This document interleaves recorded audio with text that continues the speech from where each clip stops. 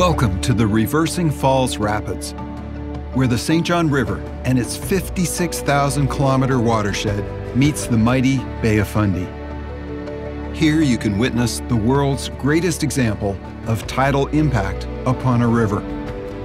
Twice daily, 100 billion tons of water, a volume equal to all of the world's rivers, enters and exits the bay. At this location, water levels rise as much as 8.5 meters, or 28 feet. Reversing Falls Rapids is a tidal wonder, but this area has an equally incredible and much older geological story. Two ancient continents meet here, right below the Skywalk building.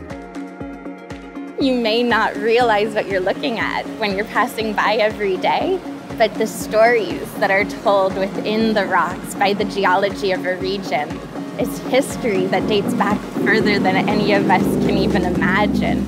Millions and billions of years of history right underneath our feet. The Earth is about 4.5 billion years old. Amazingly, tectonic forces created continents, broke them apart, and moved them around the globe. The light rock beneath Skywalk is from the Precambrian age. Its original location was the southern hemisphere, near the South Pole. On the journey here, extreme heat and pressure of the tectonic forces caused limestone made of ancient sea creatures to metamorphose into marble. The dark rock is shale from another southern hemisphere continent, probably near what we now know as Africa. So here at the Reversing Falls Rapids, you're actually seeing two completely different rock types that have collided to form the falls. You have your darker gray shale, which come from the Cambrian period. They're about 500 million years old and contain fossils like trilobites, a marine arthropod that would have been alive during this period. Your light gray rock is about 1 billion years old.